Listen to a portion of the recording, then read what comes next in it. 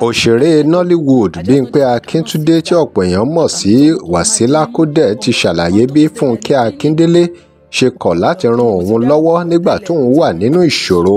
Bó tiẹ̀ jẹ́ pé Bímpé Akíntúndé ò dárúkọ arábìnrin yìí tààrà, ṣùgbọ́n ọ̀pọ̀ èèyàn náà ni wọ́n ti mọ̀ wípé òun ló ń bá wí pẹ̀lú bó ṣe ṣe àpèjúwe ẹ̀. Nínú fọ́nrán yìí ni WASILA kódẹ̀ ti ṣàlàyé gbogbo ìyà tó jẹ àti àwọn àjálù tó ṣubú lù ú nígbà tí ó wà gẹ́gẹ́ bí single mom tí kò sí olùrànlọ́wọ́.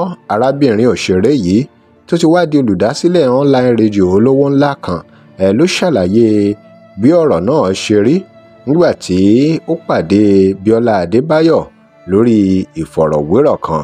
Ó ṣàlàyé ohun táwọn èèyàn sọ nípa Fúnkẹ́ Akíndélé nígbà tí òun fi àtẹ̀jíṣẹ́ ránṣẹ́ sí tóun rò pé bóyá kò rí ni, tóun sì tún lọ sórí péèjì ẹ̀ láti lọ fi àwọn àtẹ̀jíṣẹ́ míì tó pọ̀ ránṣẹ́ sí, ṣùgbọ́n tí kò dáhùn rárá. Táwọn èèyàn wá ń sọ wípé kò ní dáhùn sí àwọn àtẹ̀jíṣẹ́ náà. Ẹnu ọjọ́ mélòó kan sẹ́yìn náà ni àwọn èèyàn ń dẹnu bo arábìnrin òṣèré yìí ìyẹn Fúnkẹ́ Akíndélé lórí ọ̀rọ̀ arábìnrin kan tí wọ́n pè ní Jùmọ̀kẹ́ tó ń bá a ṣeré nínú Jennifer's Diary, tí àwọn èèyàn lórí social media wá ń bú u pé bó bá ṣe pé ó tètè dáhùn sọ́rọ̀ arábìnrin yìí ni wípé tí kò dáadáa wàhálà ẹ̀, tí kò dáadáa ìṣòro ẹ̀, wípé bóyá arábìnrin náà kò bá má kú. Lóòótọ́ èèyàn ò lè tẹ́ gbogbo ayé lọ́rùn, àmọ́ ó ṣe pàtàkì fún Fúnkẹ́ Akíndélé láti rí i pé ó ń dáhùn sí àwọn ọ̀rọ̀ tó bá lè mú ìsọnù wá. Nínú fọ́nrán yìí ẹ gbọ́ ohun tí Bímpé Akíndélé sọ nípa ìgbé ayé single mother àti àwọn tó ràn án lọ́wọ́ àti bí wọ́n ṣe ràn án lọ́wọ́. Ó dárúkọ bàbá Latin, Coco Foundation àti paríparí ẹ̀ Tóyìn Abraham tí ó ń fi owó ránṣẹ́ sí lóòrèkóòrè àti àwọn ọ̀rọ̀ ìyànjú tí Tóyìn Abraham máa ń gbà á nígbà tó wà nínú ìpọ́njú. Ẹ já gbọ́ gbogbo bó ṣe ṣe àlàyé ọ̀rọ̀ yìí, ẹ já gbọ́.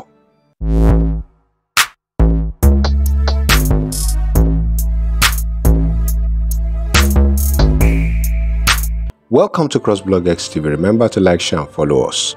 Over the weekend, I don't know. I just noticed that I cannot sit down. Okay. I cannot. So, on Thursday, then in clinic. Clinic. Mo ti gbé àbù mi lọ tẹ́lẹ̀. Mo ti. Ọlọ́run ti ṣe yanu àti. Ó máa wá sọ pé fílẹ̀ olówó ni. Á tọ́jú ọmọ ẹ̀. Olówó ni. Á wà okay. That's fine. The man. The daddy. Okay. So. That I just lobby Mosha. I went to the labor mall alone too.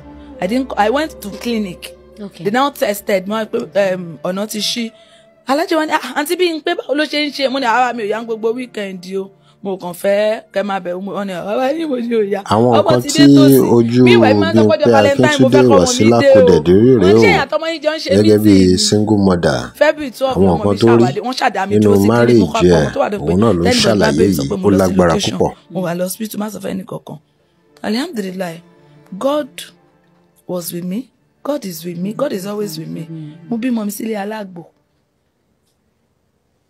Ìgbà mi gan báyìí clinic yẹn máa sùn gbà mí. Mo ní kàn wò pé Ọlọ́run ìwọ ló ní mi o. Ṣàánú mi o. And he came through. Now let me give you a shocker. Tó bí ẹ máa gbọ́jà láìpẹ́. Àǹtí wa àgbà yẹn ìyá àbèjì. Wọ́n pe bọ̀bọ́ yìí lọ́jọ́ tí mo bímọ. Ó wà Nàìjíríà. Wọ́n ní wá sọ fún àwọn pé àǹtí ẹ fọ́n ni. Adébímpé ló lọ́mọ. Mo ti sọ fún yín pé mi ò fọ́ ọmọ. Adébímpé ló lọ́mọ. Ṣé ọ̀pá máa bọ́jà láìpẹ́ ni? Tóbi tó bá wá béèrè ọmọ, mo lè kọ́kọ́ lẹ́ńgò. Tó bá jàdá lọ́wọ́ mi bá mọ̀, mo lè mú sí fún. Tó ti sọ pé mi mo lọ ọmọ kí ló wá ń wá. Ṣé nǹkan tó ọmọ fẹ́ jẹ? Ẹ̀yin ìyá èrè. Ṣé mi mo bímọ? You don't understand, but my sister did not tell me. If you see that name ni. Aṣọ mẹ́rin mo wọ̀ lọ́jọ́ sínú ọmọ mi. Mi ò rí wọn Ọlọ́run rí. Nígbà tí mò ń tọ́ ọmọ mi lọ́wọ́, ẹni tó bá gbọ́ ọmọ wá kí mi, mo máa fún ní pampers, mo máa fún ní omo. Ó ga tó gbogbo àwọn ọ̀rẹ́ àti ẹrù ti pọ̀ jù. Sister mi tó wọ́n dúpẹ́ sọ pé tí bọ̀dá alágbájá ta mo ní kò tí ì ta o. Bọ̀dá ìwà bẹ̀rẹ̀ sí ní wọnú àwọn ìṣòro kan. Wọ́n náà ń wá àwọn gbà kan. Àbúrò mi wá pè mí pé sis, hope you didn't do anything. Mo ní no, ó ní pé because nígbà táyé yín bẹ́tà tí wọ́n ń ta wọ́n yíyọ̀ mọ̀ ta àwọn ò ní ṣépè fún wọn àwọn ò mọ̀ ṣàdúrà fún wọn èmi ò ní ṣàdúrà fún wọn máa ṣàdúrà fún ara mi bọ́ mi ní fọjọ́ kan ṣépè fún ọ̀sẹ̀ ní tí wọ́n bá fi ń ṣàdúrà pé akéèyàn máa fi ṣépè.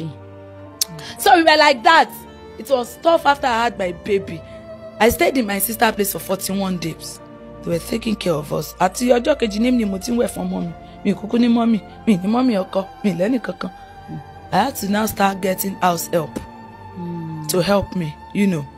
I started work. So while I was getting heavy, because you should ask me, you said you were working. Yeah, so I bought a car. So I had to sell. I sold my car. Ah, okay. But okay, Katemavo no she will do come. Oh, mama. Mo share 200,000. Wọ́n gbowó mi wá. Nínú owó mọ́tò. Allah, I was looking for something to do. Àwọn nǹkan tí so that the money will not finish on time. Wasila kò dẹ̀ dé rèé o. 200K gẹ́gẹ́ bí single mother. Àwọn nǹkan tó rí nínú marriage ẹ̀ òun náà ló ṣàlàyé yìí ó lágbára púpọ̀. I want to use this opportunity to say a very big thank you to Oluwatoyin Abosede Ayajeyemi. You know, it was really hard on me at some point in time. Mi ò ní phone tó ń ṣe internet. Mi ò ní. Message bó sọ̀rọ̀ sí pé bí n pé má ṣe Instagram àwọn èèyàn wà ń bẹ̀. I couldn't open up to her pé mi ò ní phone o mama. Mo ní iPad olójú oró kan báyìí. Ìgbà tó yà òun náà pajú dé. Mo ṣáà wò ń tèmi pé kò adọ́jọ́ kan ṣá. Ìyanu á ṣẹlẹ̀. So I think somebody got me a phone. I don't know how to get a phone sha. Then I was Toyin. There is this other woman. I will not mention her name. Nigba, she was a bit bigger. If you call Toyin, you know who to call next. Okay. That black lady. Okay. I was in her DM. Mama, she knows me now. Mama, please, I just had a baby. Things are really hard. Please, call me for a job. Mi ò like nǹkan fẹ́ o. Nígbà tí ó ṣe pé mo bí mo ní kan ní pé mo lè act. Mi ò mọ̀ gbà tọ́mọ mi rìn wọ́n pè mí ni mo ti gboko fíìmù lọ. Give me job, oh, and I have an idea, Papa, if you can help me. Only if she go read my message tomorrow. See, I'm not a fan of all these things. How you share online? What if she didn't see it? She didn't see it. Fine. I was now on every of her posts. Oh, okay. Commenting. Sis, check your DM. Sis, check. People were now calling me. Yeah, Tani koni ka. Ma embarrass e mo ma comment mo. So nígbà yẹn Tóyìn mama pè mí. Báwo ni? Ṣó wà okay? Ṣó mo mi ti jẹun? She sent me 20K. 20K. 20K that be 2 million ni lásìkò tá answer mama. If you give me 1,000 then, mo lè máa wá dúpẹ́ nle yín lójoojúmọ́. At a point in time, I had to leave my house. I had to go and be staying in my elder brother's house because àwọn oògùn táwọn ọmọdé máa ń lò yẹn. I don't have money to buy. No food. My brother will buy her medicine, buy Pampers. But, Aboki, Dangote, God bless you, sir. One faithful day, Sha. Kokun Foundation. I cannot forget him. Okay, I remember that time. The car thing. Ibẹ̀ ni Ọlọ́run ti ń wo bí tóun fẹ́ gbà help life mi. This thing. She will now go out and say I'm a single mother. My sister-in-law said, go out too. They will kill you if you said you are a single mother. Say they will kill you. You need this car. You sold your car. Owó mọ́tò tó kù kan tí mo gbà that I want to buy another car. They introduced me to one guy. Ìyẹn náà pay a custom. Àṣé scam ni. He took my money. I fought kí n tó rí díẹ̀ gbà nínú owó mi nídìí ìrókò yẹn náà. You know, I was just ọ̀tá mi kàn ṣubú. Àwọn nǹkan tí ojú Bímpé Akíntúndé Wasila kò dẹ̀ dé rèé o gẹ́gẹ́ bí single mother. Àwọn nǹkan tó rí nínú marriage ẹ̀ òun náà ló ń ṣàlàyé yìí ó lágbára púpọ̀. Ọlọ́run ní padà lẹ́yìn yìí o because it was a voting thing. People were voting. I even know people in the industry kan sọ pé coded Mr. Latin, God bless you, sir. Excellency. When I called him, Daddy, keep pushing. Ma bu àwọn tó wà married o. Ma encourage pé káwọn èèyàn jẹ́ single mother o. Kàn sọ pé condition ló jẹ́ kí ìwọ di bẹ́ẹ̀ ni o. Káwọn èèyàn support ẹ o. Like play.